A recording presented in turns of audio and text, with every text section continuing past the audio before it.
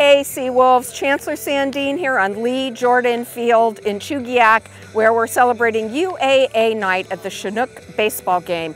Guess who's throwing the first pitch? That ought to be interesting.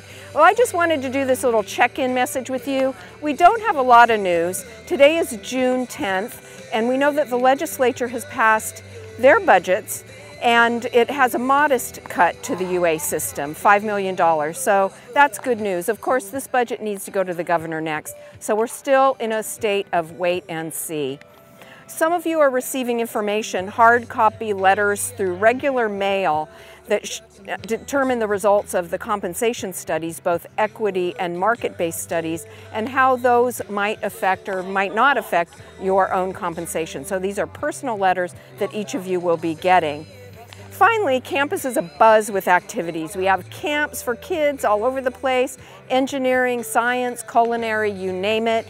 We're also hosting Howl Days, which are our mandatory orientation days for new entering students.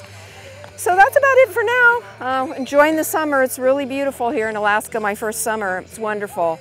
And I hope you're enjoying your summer too. So until then, here we go.